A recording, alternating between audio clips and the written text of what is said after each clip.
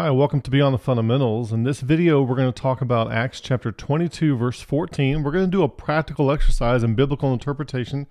We're going to use a case-in-point example of a Calvinist who is having trouble interpreting it with a little dialogue that happened. So this is a great opportunity to use this verse to examine both Calvinism, the presuppositions that it plants in people's heads, the bad methodology that it gives them, and we can take a look at biblical interpretation for ourselves all at the same time. If you enjoyed this content, feel free to give us some support via PayPal or Venmo. The description to do so is in the link below. The content that you get here is not like content that you get anywhere else, and it takes time, resources, space, planning, and money in order to bring this about, to make this happen. So if you want to see content like this continue, we appreciate the support, and also we're trying to stay ad-free at the same time. So, in a discussion group, a Calvinist posted this, and OP stands for original poster. So when you hear me say OP, I'm removing the guy's name so that protect his anonymity. So OP refers to the original poster. And his question was, how does the provisionist handle this verse? Acts 22:14. And he said, "The God of our fathers has appointed you to know his will and see the righteous one and to hear the message from his mouth." Now that's Paul giving a recount of his conversion experience, or things associated with his conversion experience. I just almost created the same presupposition that he has when I said that. Of his calling experience, his interaction with Jesus Christ on the road to Damascus, and stuff that was related to that. Okay? So right off the bat, we see a problem. Look at this.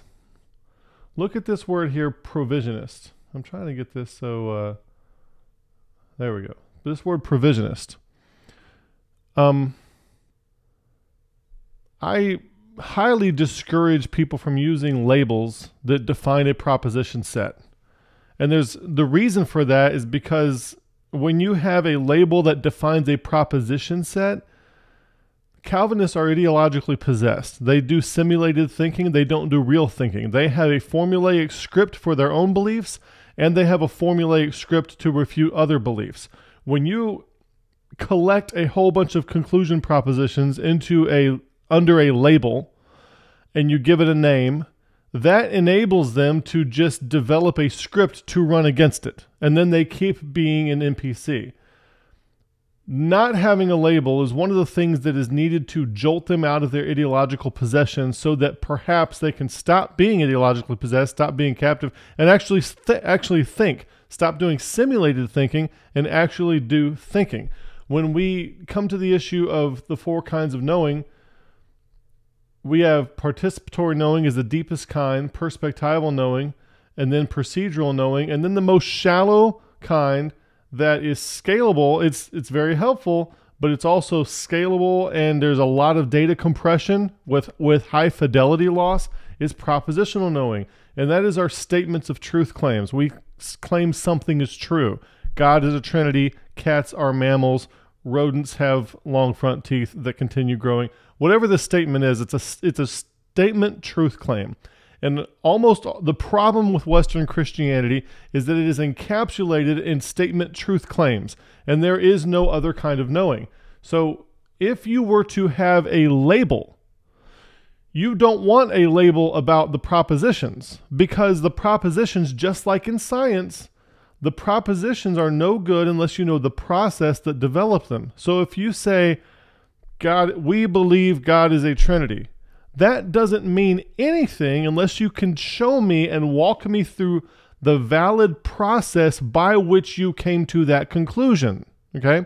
So we just keep handing conclusions down, propositions down, generation after generation of Christians, and then provisionism, maybe all the propositions are correct, okay? But without the procedural level of knowledge of how those propositions were derived in the first place, they are worthless, and they only perpetuate the deeper problem. The deeper problem is lack of the other three kinds of knowing: lack of procedural knowing, lack of perspectival knowing, lack of participatory knowing. And coming up with a new label to cluster conclusions that are deemed to be correct and to distinguish them from Arminianism and Calvinism and everything else is perpetuating the same problem that gets people ideologically possessed in the first place. Okay?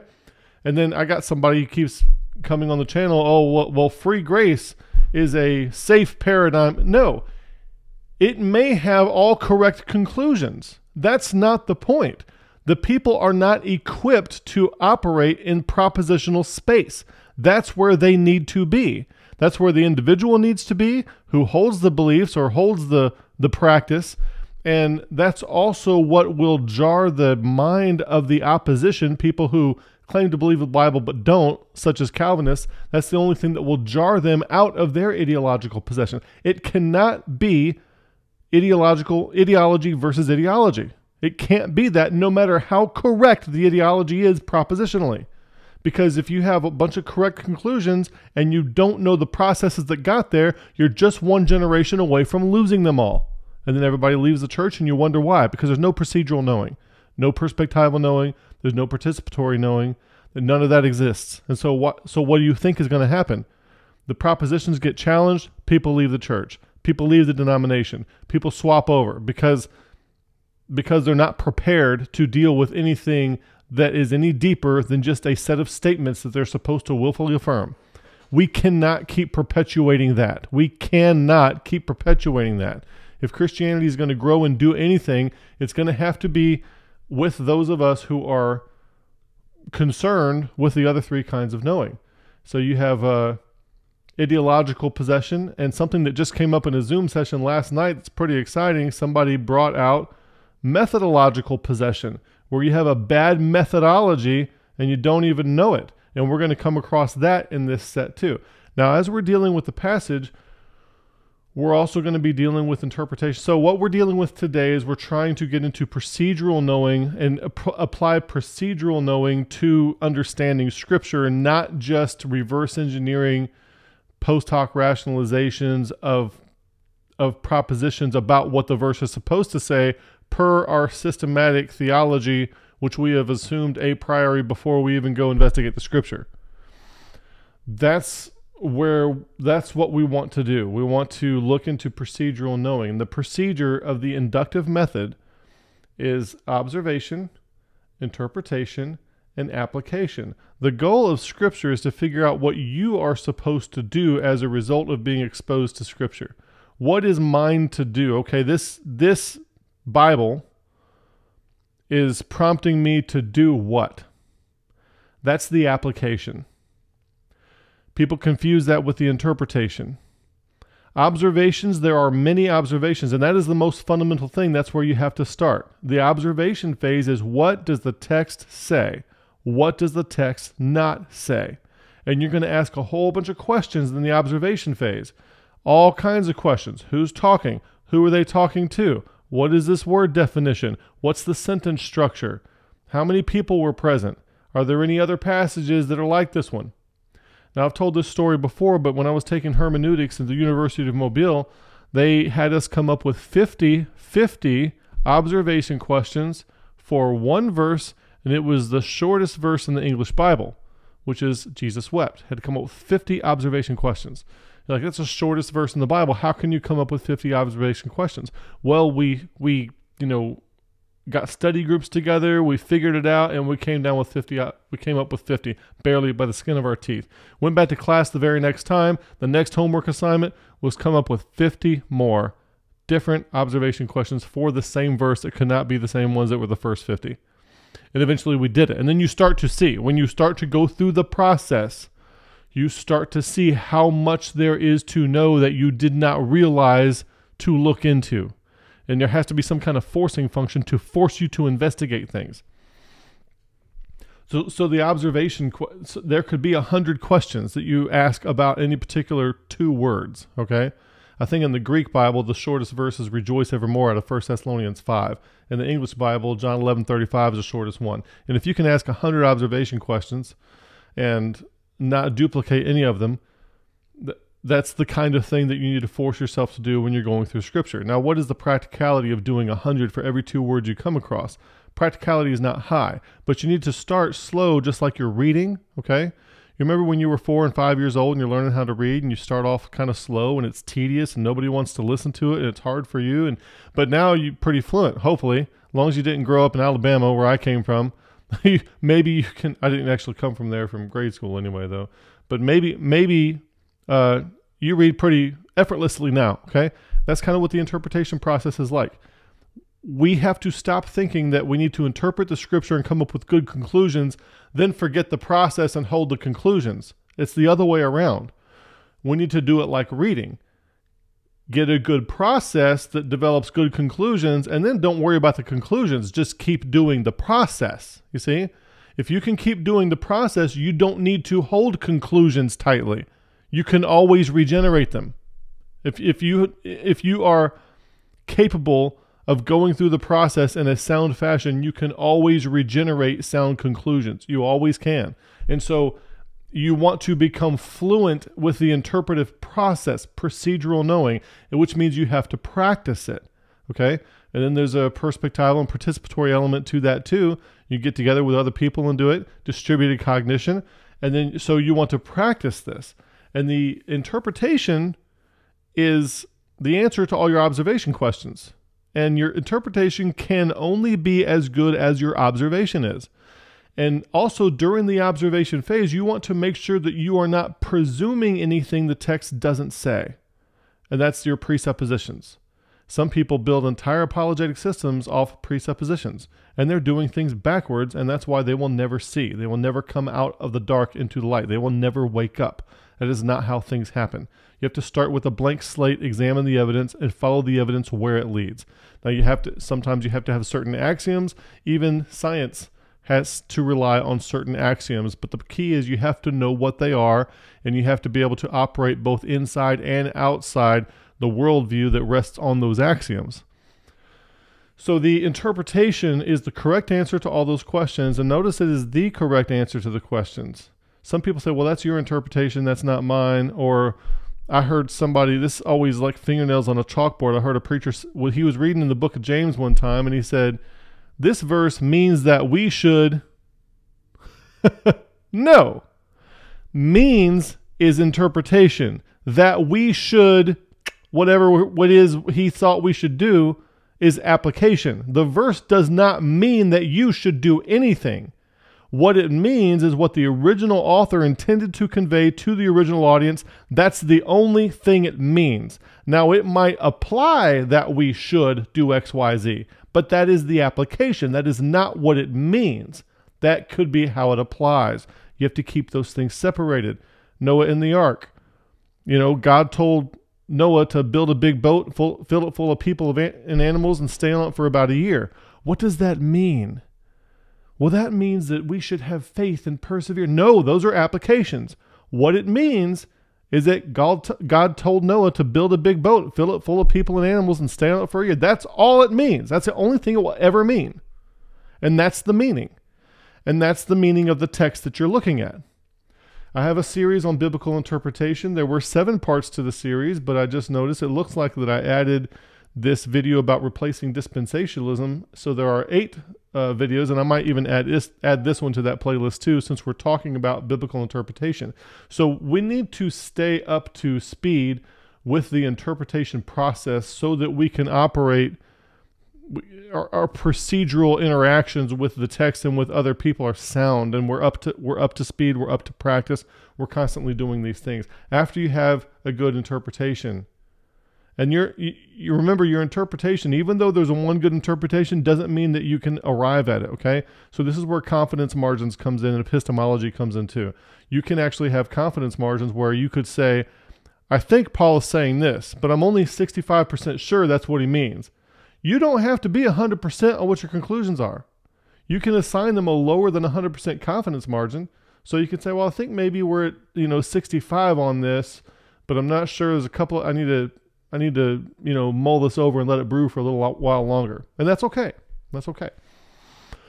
So with your so if you don't have good observations, you're not going to have a good interpretation. And your observations are, what does the text say? And you're also intentionally excluding things that it does not say.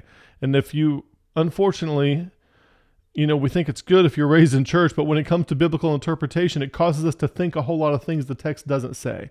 And identifying those and weeding them out sometimes can be quite a process. And it can take, I don't want to overwhelm you, but it can take a while sometimes to realize what that is and get used to that process. And then the application phase, if your observation phase isn't any good, your interpretation won't be any good. And then however good your interpretation is that your application depends on that. So if you put the most likely meaning of the text at a 65% confidence margin, then whatever application you pull from that will probably also have a 65% or less confidence margin that you are doing the right thing, or maybe less than that. What's the most important one? The most important one is observation. That's the most important one. And if you can get that one right, many times the rest of the stuff falls into place. Understand the difference between interpretation, application, lots of observations. There's only one good interpretation. Doesn't mean you're going to be able to find it. Doesn't mean you're going to have 100% confidence margin when you do think you've found the most probable meaning. And then there's application. There could be lots of applications. Just the story of Noah and the ark, that you could get hundreds of applications from that. Hundreds of things that you feel moved and inspired and urged to do because of the example that's in the text, okay? And that's fine. But the meaning is one thing. So we don't want to separate and confuse those things. So that's a little crash course on those. We're in Acts chapter 22, verse 14. Over here, I have the King James Version because you know me. Over here, this guy in the OP, he is quoting the ESV. So because he's quoting the ESV, I have included it on the right-hand side just so we can see what the difference is. Sometimes when you're discussing texts in different versions, sometimes they are very different. So it's important to look and see what they are looking at because it might not be very close to what you're looking at. And that will take the discussion into a new area probably. Whenever I have Greek, I have found that Times New Roman makes it look better. There we go. So Acts 22:14, and Paul is recounting his encounter with Christ on the road to Damascus, and he said, "The God of our fathers hath chosen thee, that thou shouldest know his will, and see the just one, and shouldest hear the voice of his mouth." Notice those things. And he said, over on the ESV, God of our fathers hath appointed you. So I have chosen, I have appointed for that word there. To know his will, to see the righteous one, and to hear a voice from his mouth. Okay, so the word chosen here and appointed over here comes from the Greek word prokyrizomai. Prokyrizomai. Isn't that just a blessing? Isn't that just a blessing to hear a whole bunch of syllables that you're never going to understand? Doesn't that just warm your heart and warm your soul and make you feel edified? It's from to handle for oneself in advance, to purpose, to choose, to make. Okay, now notice this is a Calvinist who posted this. And he's like, how do provisionalists handle this verse? Which means that he presumes it's saying something Calvinistic. Calvinists presume that people are chosen to be saved.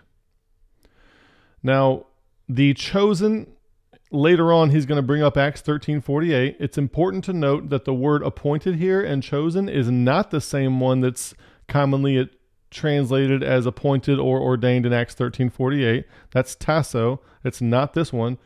And also the words for elect and chosen that usually show up elsewhere, like in Ephesians 1:4, you have eklekto, you have eklegomai, and eklego, elect. That word is not used here either. So it's none of those words used here to begin with. But so using the inductive method, observation, interpretation, application, my instruction to this guy, and I'm going to walk through the dialogue here in a minute, but my instruction to this guy, if you want to know what God chose Paul for or to do or whatever, you can make a list and it's right there in the text. So let's make two lists. Let's make a list out of what he was chosen to do in the King James, And let's make a list to see what he was chosen to do in the ESV, which is the one that he's using. Now, this is not a Bible version video, but I'm just showing you that what he thinks is true isn't in his version either. That's what I'm showing you. It's not a version thing here. The list of reasons for being chosen and appointed down here. So I'm going to ask my observation question. For what was Paul chosen according to this verse? Because that's the verse he asked about. Well, we have 3 things listed. To know his will, that thou shouldest know his will, see the just one, and to hear the voice of his mouth. 3 things. Now, Calvinists think Paul was chosen to be saved. Now, whether or not he was, that's not what this verse talks about. Maybe he was chosen to be saved. Maybe he wasn't. This verse does not mention that. Do you understand that? So, that thou shouldest know his will, is that about believing or being saved? Nope. To see the just one, is that about believing or being saved? Is it possible for somebody to know the will of God and not be saved? Yes, it is. If any man will do his will, he will know of the Father and the doctrine, whether it be of God or whether it be of man. Okay, Jesus said that in John chapter 7. Anybody can know what God's will is. Paul even gives you a direct statement about what God's will is in 1 Thessalonians chapter 4, verse 3, and in other places. So anybody who can read can see what God's will is. No problem at all. To see the just one. Lots of people saw Jesus Christ.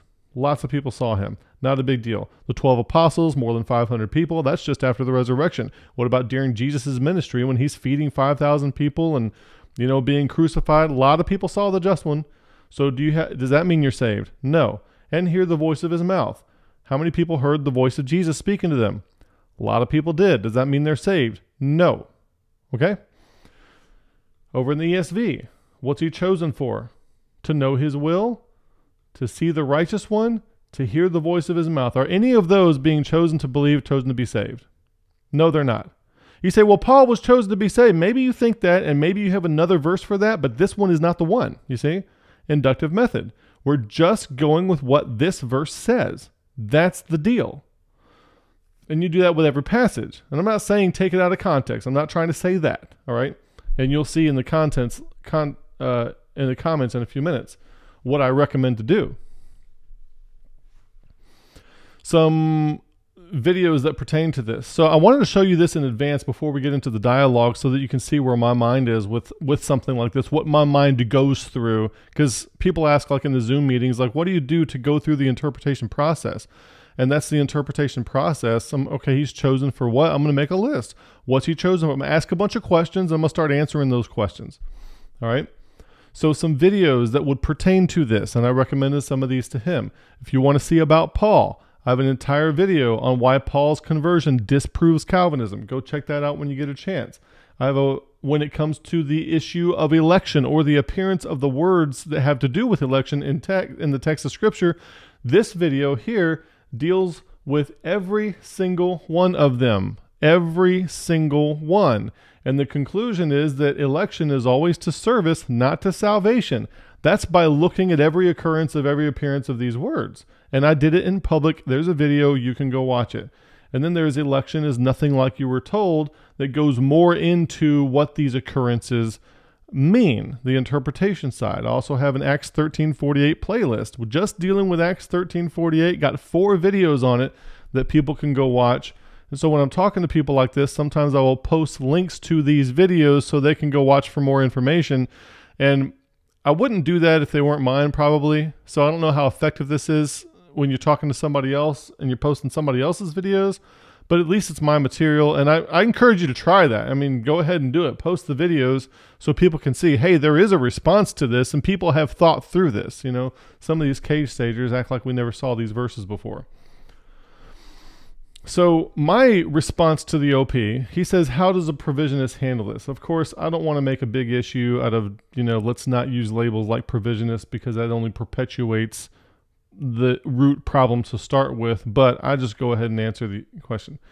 My issue is this. I said, appointment is to service, not salvation, consistent with the biblical view and is not Calvinistic. If God appointed or ordained all things that come to pass, it would just need to be stated once. It says seated there, but that's a typo. It would just need to be stated once at the beginning of the Bible and would never need to be mentioned again. Therefore, being informed that this thing was appointed is an indicator that there's no reason to believe something is appointed or ordained unless we are told so. Inductive method. No isms. So that's my response.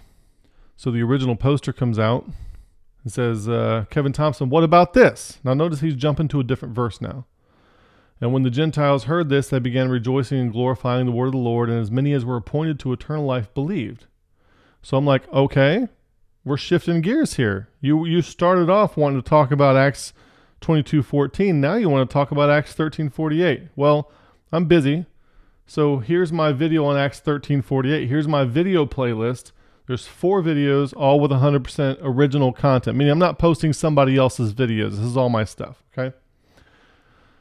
And I try to include a little bit of information for Acts 13:48. For example, as a teaser, notice that God is not the subject of any verb in Acts 13:48.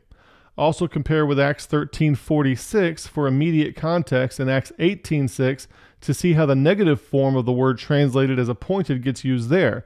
See the videos for more information. Now in Acts 13:48 says, as many as were appointed to eternal life believe. The King James says, as many as were ordained to eternal life believe. I use appointed because he just posted this up here and I didn't want to be all confusing. All right, just referencing back to what he posted. But the word in Acts 13:48 is tasso, and in Acts 18:6, that's interesting because Acts 18:6 is a parallel to Acts 13:46. And in Acts 18:6, the word is antitasso. Tasso in Acts 13:48, antitasso in Acts 18:6. And it is not God doing it. So that's a little teaser that I pointed out. And of course, I recommend if you want more information on Acts 13:48, go watch those videos. All right, and you might even start with the most recent one down here and then go backwards from there because they're older. So he says, thanks, I will take a look when I get a chance. Now this guy is, some Calvinists are just like vitriolic and hateful. And this guy, he seems like a decent guy. He's got a question. He's stuck on a presupposition that he doesn't realize, but he's not being hateful or anything like that. So that's good. So it seems like we can actually maybe have a fruitful discussion. Now he says, I watched the first video. You did not claim that appointment was to service and not salvation. Is that in the other videos, or is that the question you are trying to answer? That was the question that led us here. I would be happy to discuss your general views of Acts 13:48 since I disagree with much of what you claim, but the question here was related to Acts 22. You stated that appointment of Paul in Acts 22 was to service and not salvation. So I said the playlist was with regard to Acts 13:48, which is what you asked about. He asked about Acts 13:48. Right? If you want to talk about election, I have different videos on election, but he asked about Acts 13:48. For election being to service, see these 2 videos. And that's the 2 videos that I pointed up here on the right-hand side of your screen. Election word occurrence analysis and election is nothing like you were told. So those are the 2 that I posted there. If you want to look into election being to service, deal with every one of those right there. So go check that out. So he says, Kevin Thompson, you still contend that Paul's appointment in Acts 22 was to service only and not salvation. Now notice what he's doing there. I didn't say it was to service only. Well, the point that I'm making really is that let's stick with what the text says, right? Those things, you need to know something. You need to see the just one. You need to hear the voice of his mouth. That's service, all right? So if you want to talk about election, that's why I was talking about election and appointment in the sense of election is in Scripture is always to service. It's never to salvation. And I have a video dealing with that in public, dealing with every occurrence of every word. So I'm not saying that frivolously, and I'm not using overarching terms. I've been down in the weeds on this, okay? And not to salvation. So salvation, why is he saying not to salvation? Is it my job to say that it's not to salvation? When you look up here and you look at the list of things in Acts 22:14, is salvation in there? No. Does he want to put it there? He apparently thinks salvation should be included there. So if he wants to put something in the text doesn't say, the burden of proof for that is on him. can you tell me where in the context he is saved? Well, I have an entire video on why Paul's conversion disproves Calvinism, and it goes into that in great detail and shows you when he gets doesn't get the Holy Spirit till after he encounters Ananias. So he's actually not saved on the road to Damascus, and he doesn't get Ananias until he prays. Okay, so if he wants to now he's shifting topics again. Can you tell me? And I'm not saying he's shifting topics like to be sly and coy, but what I'm trying to point out to you is that he has combined a whole bunch of things in his head that he thinks are connected, that he doesn't realize he's thinking that because of his theology, not because of anything he ever saw in any Bible. Okay? So if you want to examine where in the context he is saved, we can look into that. But what does that have to do with Acts 22:14? If you want to know when Paul got saved, why are you looking at Acts 22:14? Because that doesn't mention him getting saved. That's not about him getting saved. That's about him choosing to know something, to see Jesus Christ and hear his voice. That's what that's about. If you're talking about him getting saved, why are you in that verse? Okay? You would look elsewhere for that. We see his appointment as soon as he can see, even prior to baptism. Why would he be concerned about making such a distinction in the context? It is much more likely that his appointment at least includes his actual salvation. So he's saying it's likely. It's likely that his appointment at least includes actual salvation. Why do you think that's likely? What's your basis for saying that? It might seem like the default way of thinking, like why wouldn't you think that way? But why do you think that's likely? So then I posted this video again, Paul's conversion disproves Calvinism. But you see how many things he's got. The Calvinistic presuppositions are clustering a whole bunch of ideas together for him that he can't untangle, and he doesn't realize they're tangled. He doesn't realize they're not the same thing. Okay? And that's how that kind of theology blinds you to the text so that you can't read it and understand it. Another reason why I tell people, like after you get a Calvinist pastor who you get on to him, you're like, hey, we didn't want a Calvinist pastor. And some Calvinist pastors will say, okay, I repent of being a Calvinist pastor. Well, they're so blinded by this kind of stuff. They got it all tangled up in their mind like this guy does. They're not fit to be a pastor of any kind when this kind of thing happens. Even if they genuinely recant Calvinism, they need to go back into get some procedural knowing about how to do the inductive method and unsee all the junk they've been seeing for so long, and that takes time. I'm actually working on this thing where you have ideological possession, and then that would be attachment, emotional attachment to a set of propositions that are all interrelated together, and you can actually start to get insight to see your way out of that probably relatively quickly. But methodological possession, as somebody brought up in our Zoom meeting last night, that would take more time. How long does it take you to unlearn how to do something? To unsee something? That takes longer. And there's more to it. I would venture to guess that the types of possession as you go up the stack of the types of knowing are probably cubed in their level of difficulty. Okay? And now I'm trying to think what 3 times 27 is. 27 times 27 times 27. Because if you have one issue here, and then you would have 3 problems here, and then you would have 9 things holding you back in your possession at this level, and then you would have maybe 27 things holding you back at this level, or maybe 9 times 9, like 81, that kind of thing. I think it probably, the things that are holding you back, the more possessed you are at each level, probably the more entangled you are to an exponential degree, is what I would imagine. And I just got introduced to that thought last night, and I haven't been able to develop it much.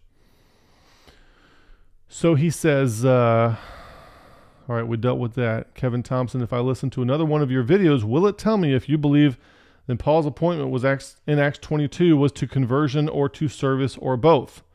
Seems like it would be easy to just tell me what you believe. Your videos raise more questions, issues than they solve. Okay? So if he's asking about election, I got videos on election. If he's asking about Acts 13:48, I got videos on Acts 13:48. But when it comes to Acts 22, let's just deal with that verse, okay? So he's asking about things that I already have videos for, and he sees them as connected. So he doesn't understand why when he asks about election, I show him a video on election. He doesn't understand why he doesn't answer his verse here. He sees it as connected. I don't see it as connected. So what does election have to do with this? What does salvation have to do with Acts 22:14? He sees it as connected. I don't. So when he asks about election, he thinks he's asking about Acts 22:14.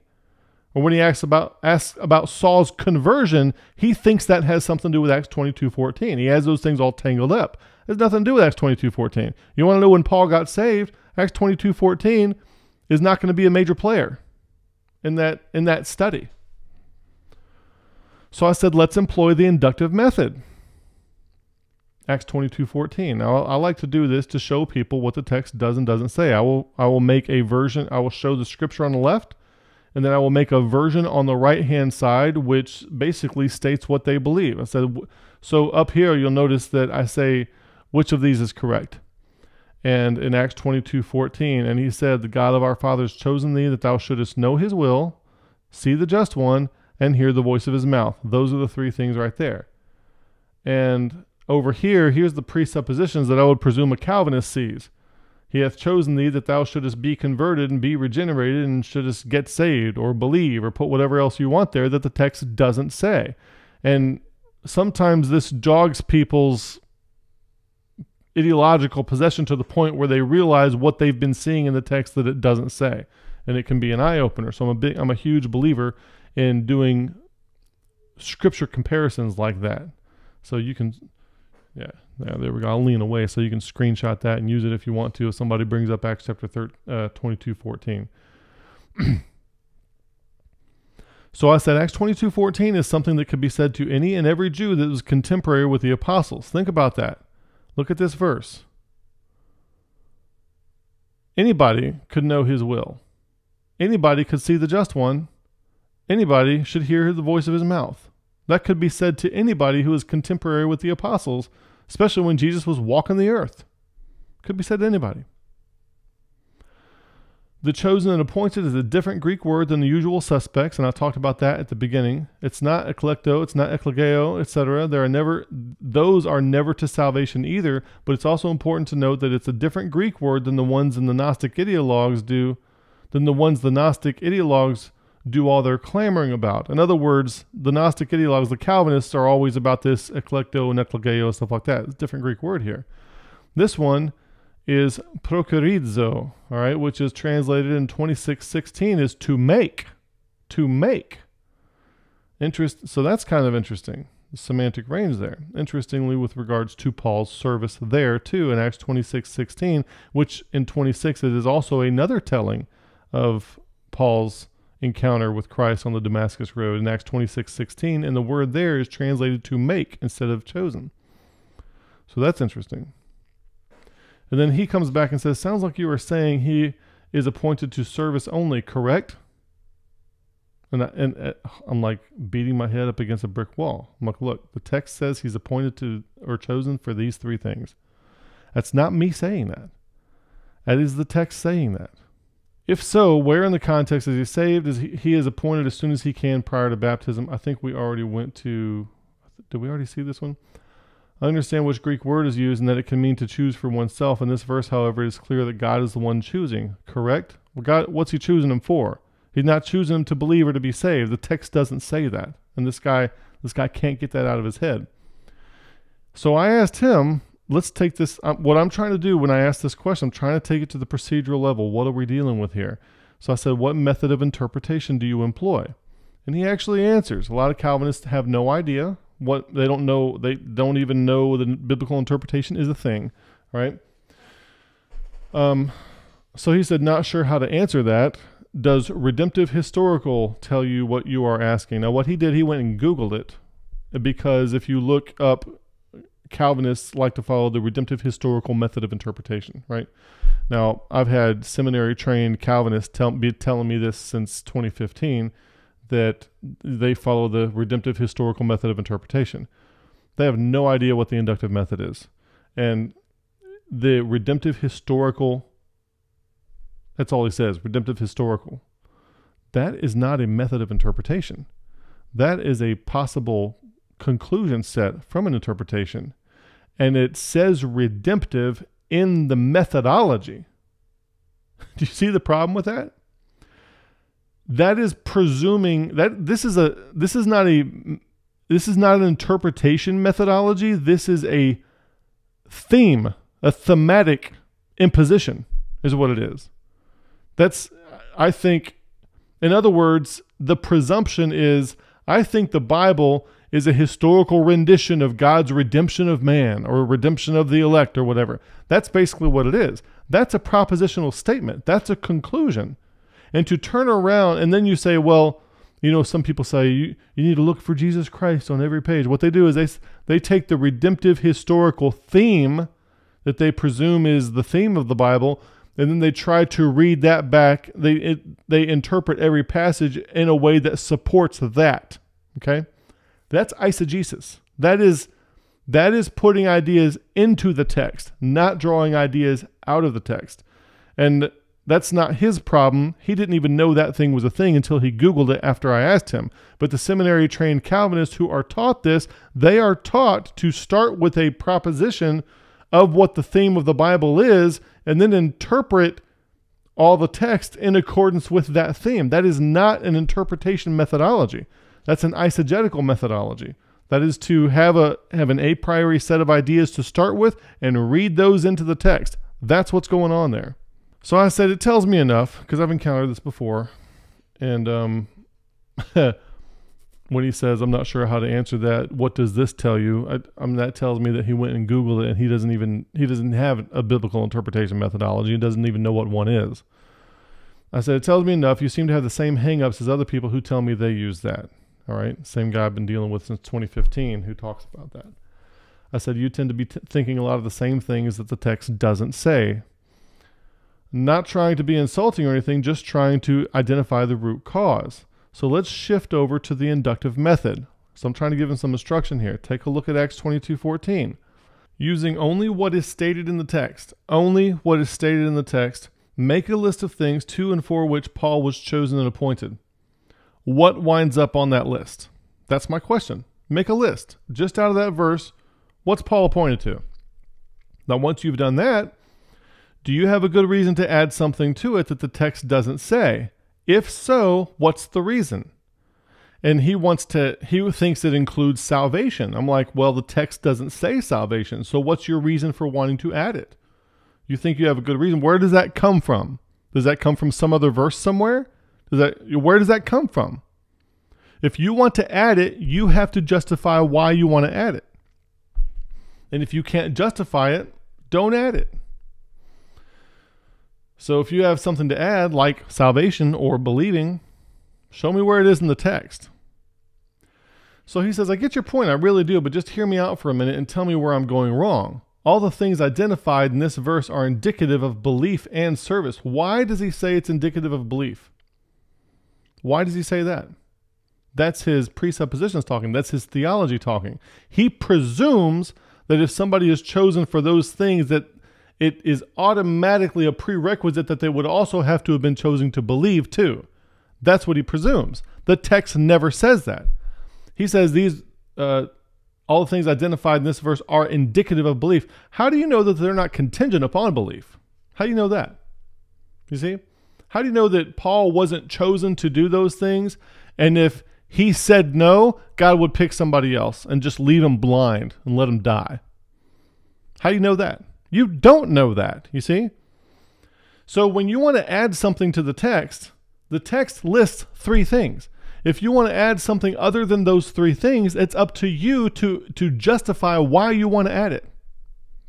So it's not indicative of belief. It's indicative of three things, and only those three things, and not anything other than those three things. That's all the text is indicative of. So he said, no distinction is made in this verse between belief and service. Now, why would the text need to make a distinction between belief and service? The text doesn't know that you are going to conflate belief and service to have to disambiguate them for you. You see, the text doesn't know that. The text is telling you three things, chosen to three things. He doesn't know that, the text doesn't know that you're adding a fourth thing and that you're going to keep adding it until the text tells you not to. You see? The text doesn't need to make a distinction because it does not list belief. It only lists three things, and belief is not one of them. So if you think that there is a lack of distinction there, that is up to you to justify why. But notice how this is called shifting the burden of proof.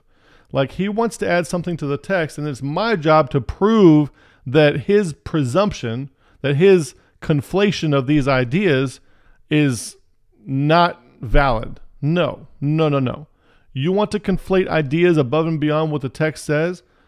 That's your job to prove why that should be done. The text does not need to distinguish something. Like if, mercy. Just trying to think of an example. Like if I told you to drink a glass of milk, right?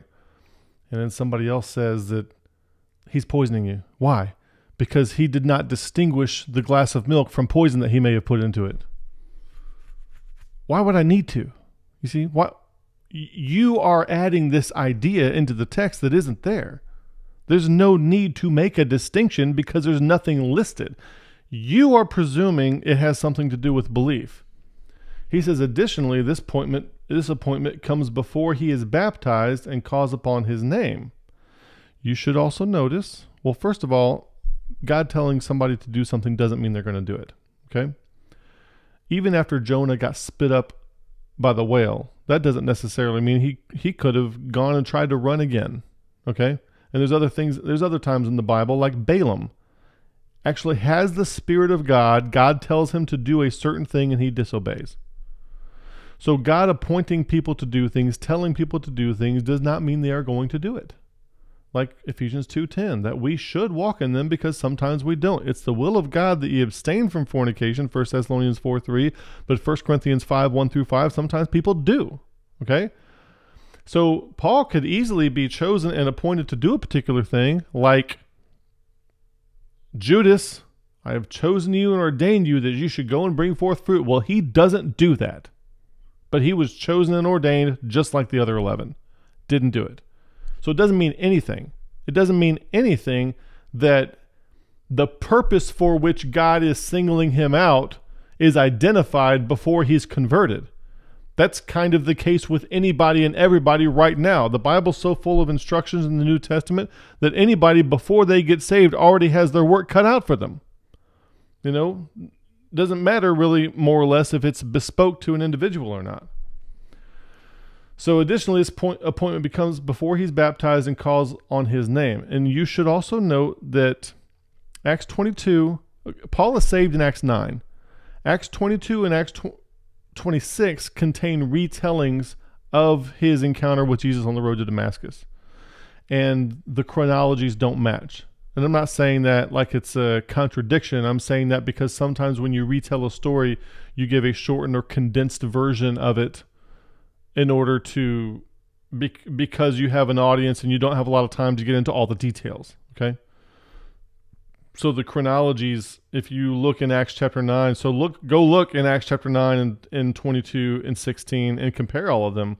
And they 22 and 26 seem to kind of jump the gun a little bit and don't really, they're not intending to specify and nail down the chronology exactly.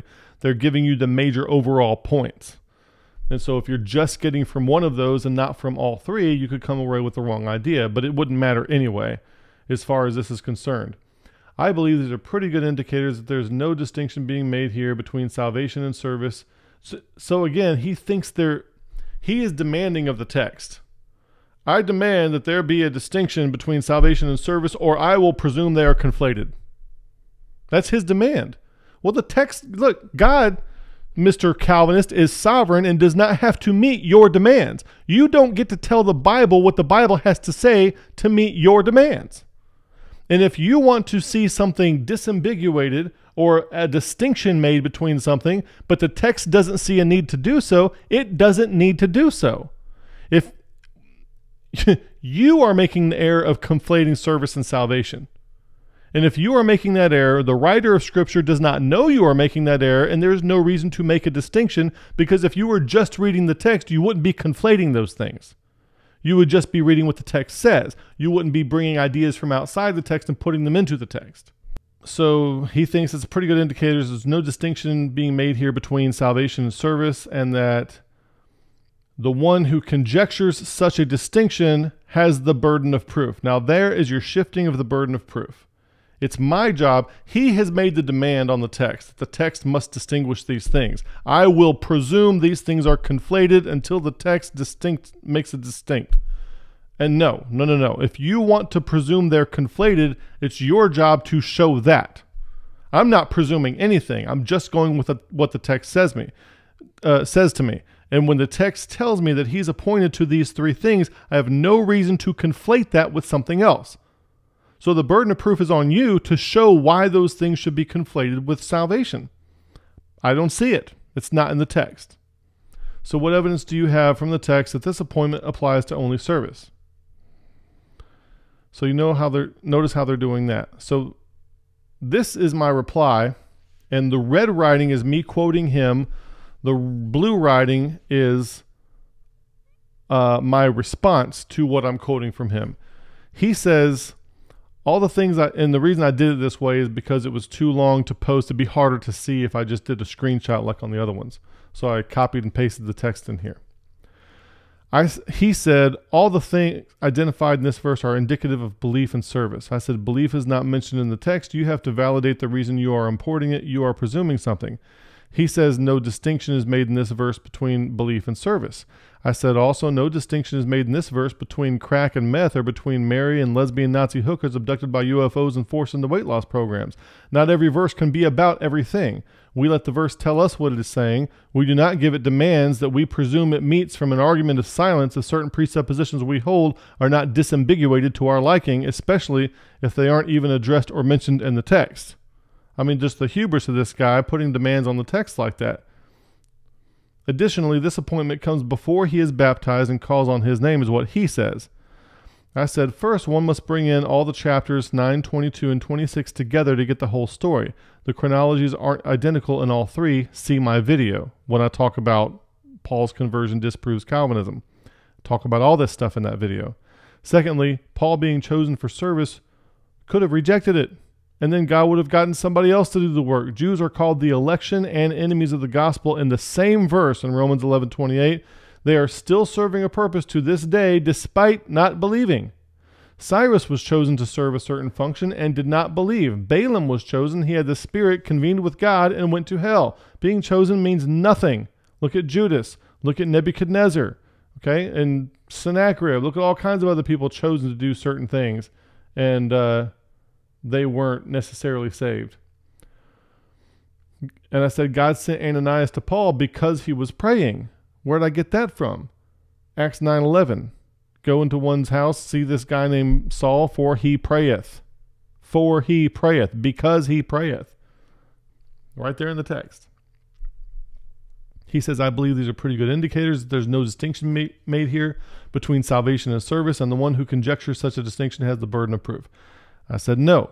The person converging these ideas without any reason from the text for doing so bears the burden of proof. Now remember, we're talking about biblical interpretation here. This is a practical exercise in biblical interpretation and observation of the text. It is not my job to unteach you bad presuppositions that you can't unsee because you brought bad theology, or you bought into bad theology which negatively affected your thinking. The text says what it says, and if you lay more demands on the text than what it says, that is your problem, not mine. With the inductive method, we stop with what the text says. We intentionally do not presume anything.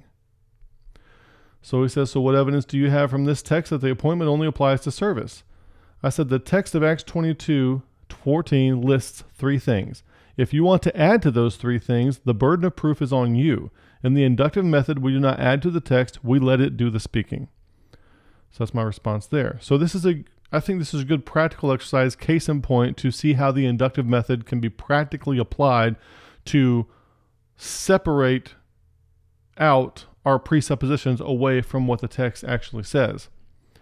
So he says, Kevin, you're making a distinction between service and salvation. Neither is in the text. That is the issue. Can you demonstrate the attributes provided are not indicative of salvation? I don't need to prove they're not indicative of salvation. He needs to prove they are. You see? He's the one that believes that they are. I don't believe anything till the text tells me it. The text tells me he's chosen for 3 things. That's the only 3 things I'm going to put on my list of what he's chosen for. So it's like this along with the burden of proof, there's another logical fallacy where they keep trying to getting you to prove a negative, you know, like you can throw out any proposition you want and they can keep you busy all day if you fall for it. And one of the famous ones is like, watermelons are blue on the inside until you cut them open. Prove me wrong. No. If you want to make the statement that watermelons are blue on the inside, you prove yourself right. I have no reason to believe that. You see? And that's what he's doing here. He wants me to disprove a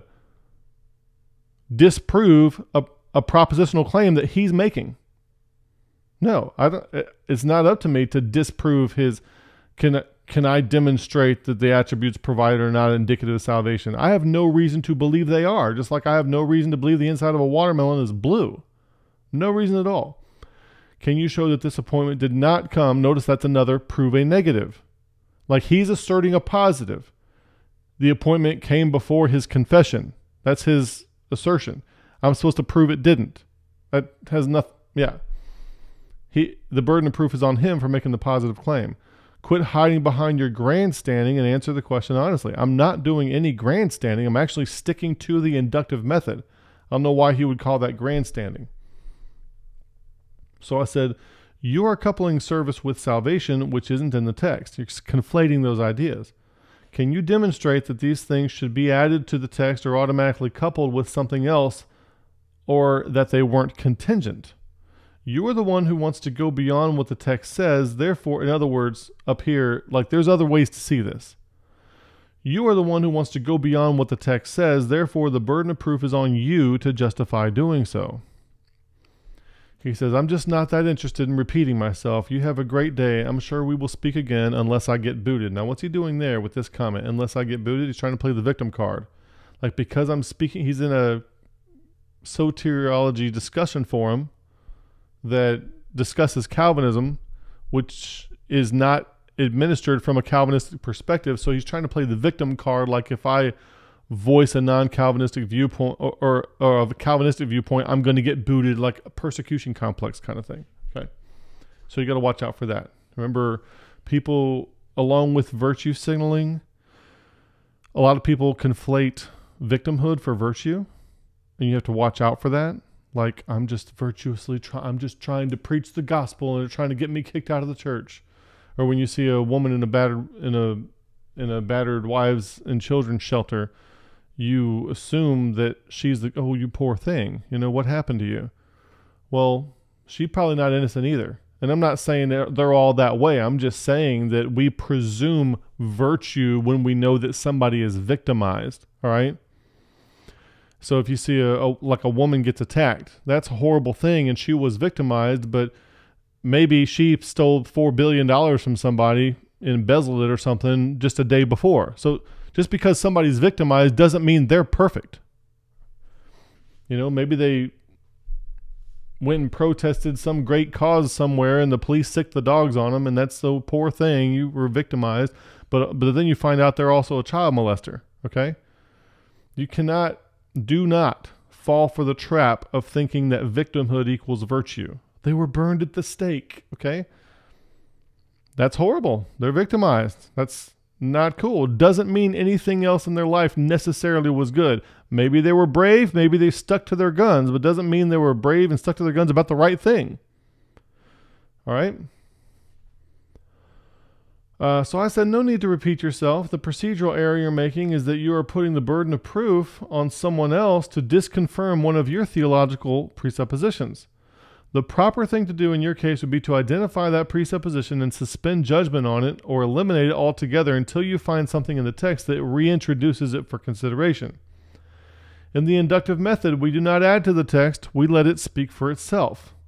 The error you're making is procedurally identical to the Catholic who justifies praying to Mary because the Bible doesn't say not to. Now that's what you're going to, if you ever talk with Catholics, and you're like, why do you pray to Mary? You shouldn't pray to Mary.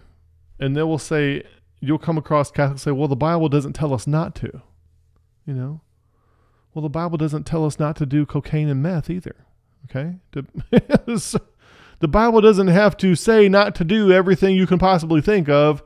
And you don't make a list of all the things you want to do and then scour the Bible to make sure it doesn't forbid them. I mean, following Christ and following Scriptures to see what it does say and to do what it does say. All right? It's a positive affirmation thing, not a lack of negative. It's not an argument. It's an argument from silence thing. Well, it doesn't say not to. I just human trafficked 14 people. The Bible doesn't tell me not to. The error you're making is procedurally identical to the Catholic who justifies praying to Mary because the Bible doesn't say not to. The Bible doesn't need to say not to because it never told you to in the first place. So if you're just following what Scripture says, you would never come across a verse that says pray to Mary. You come across something outside Scripture that says that, but you never come across anything in Scripture that says that. Okay? So if you're only adding to your to-do list things that Scripture says to do, you'll never come across one that says pray to Mary. And if you're just adding things to the list that Paul was chosen for, you'll never come across one that says for salvation or belief. You'd never come across that. Text doesn't say it. They're making the same interpretive procedural error here. And then they put the burden of proof over on the non-Catholic to find a prohibition against the practice that they've added. In other words, they shift the burden of proof. You need to find a verse that says we shouldn't pray to Mary. No, I don't. You need to find a verse that says we should. Shifting the burden of proof. So it's riddled with procedural error and logical fallacies.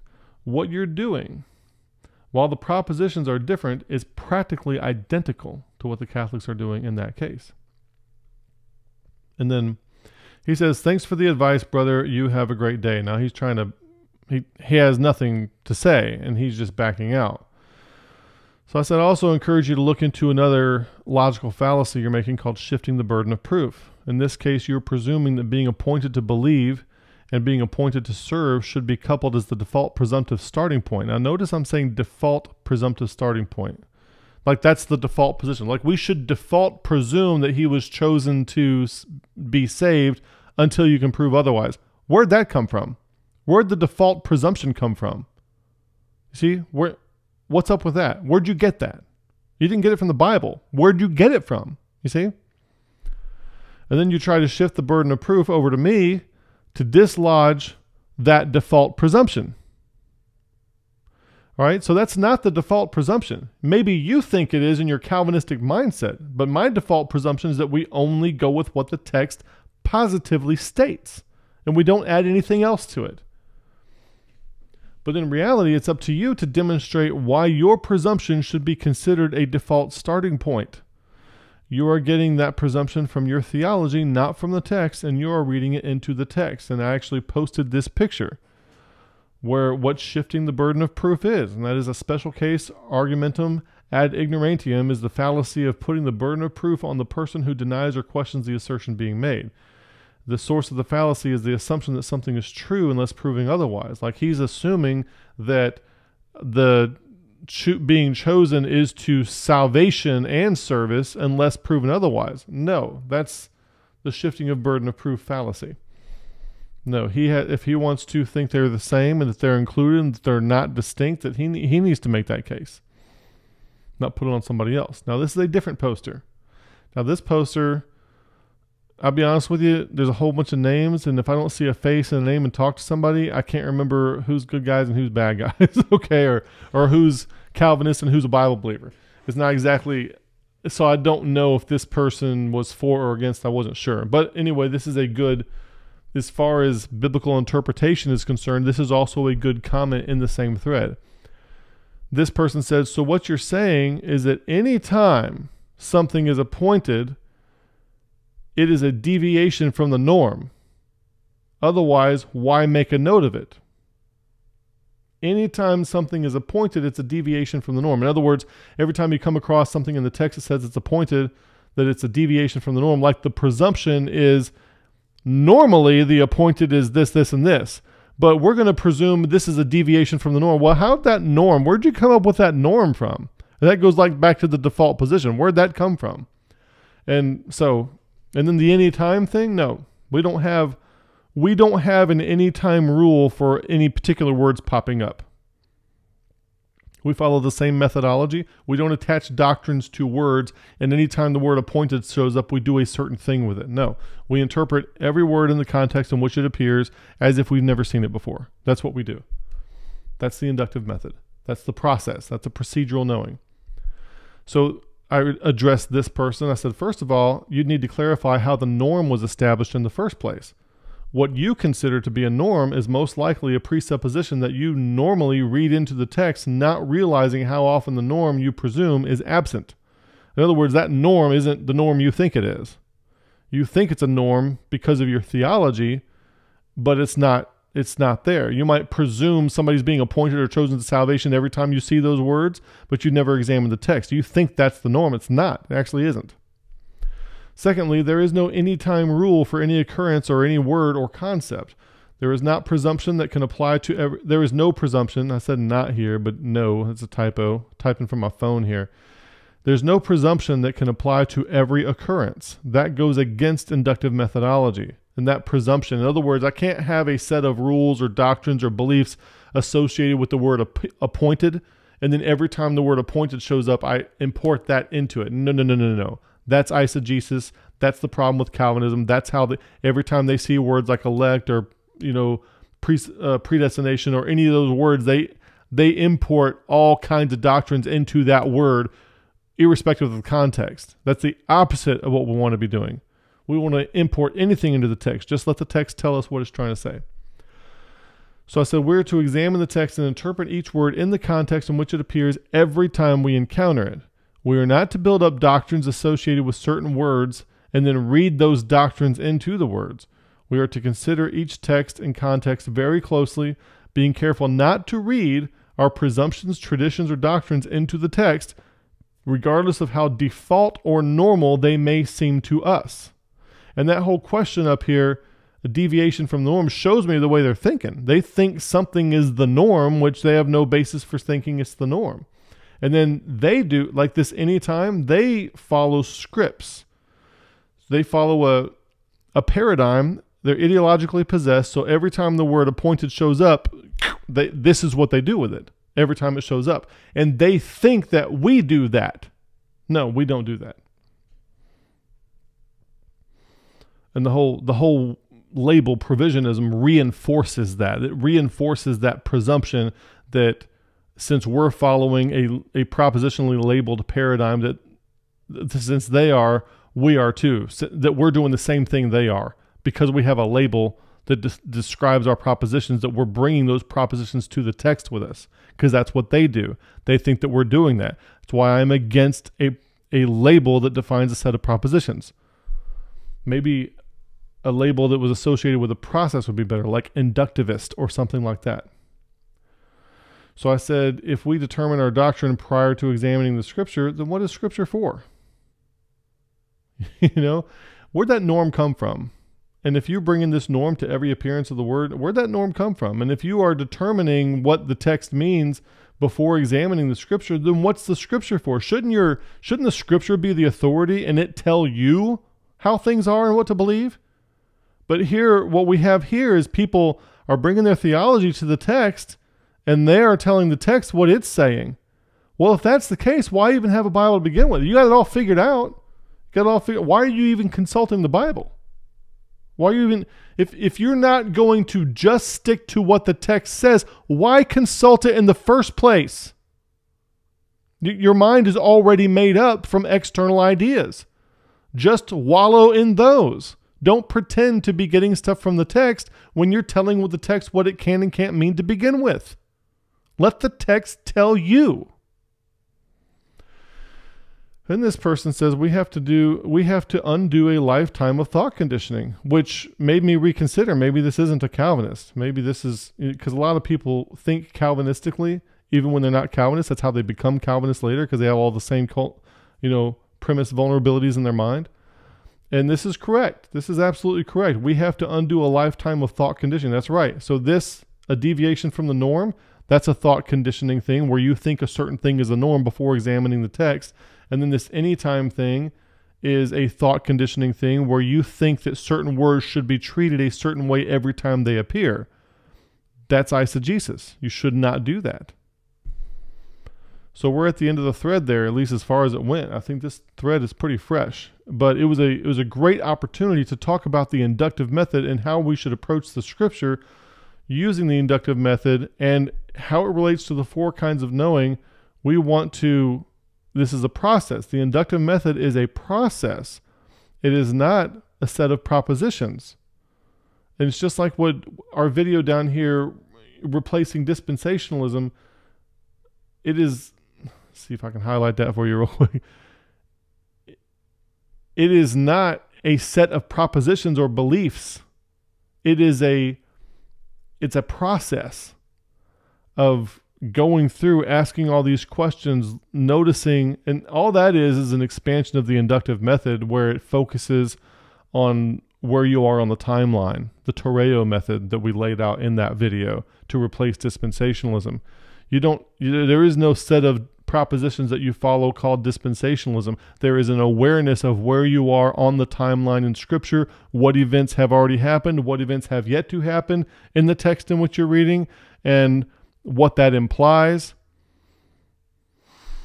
and what transitions have occurred and what transitions have not occurred. It's a methodology of awareness, of becoming aware of these things and letting that awareness inform the meaning so that it can inform the application for you. It's a methodology. It's not a set of propositions. And we got to get that. We got to get that. So if we had a label, it would have to do something with the procedures that we follow, not the conclusions that we propose. That's very important. So maybe an inductivist. He's not a provisionist. He's not a Calvinist. He's not an Arminian. He's an inductivist. Well, what does he believe about this text? I don't know. We need to examine it together and go through the inductive method on the text together, and then we will find out what he says this time. Because you're constantly enhancing your procedural knowing, constantly getting better at it. And the thing that you decided 10 years ago, you might think wiser of it now because you've gotten better at the procedural method of the inductive method, the procedural knowing associated with the inductive method. I hope that helps. Remember, this is a practicum in biblical interpretation and examining Calvinistic presuppositions using the text of Acts 22:14. I hope it was helpful. Let me know in the comments, like the video, subscribe to the channel if you haven't already. Thanks for watching. May the Lord bless you, and good day.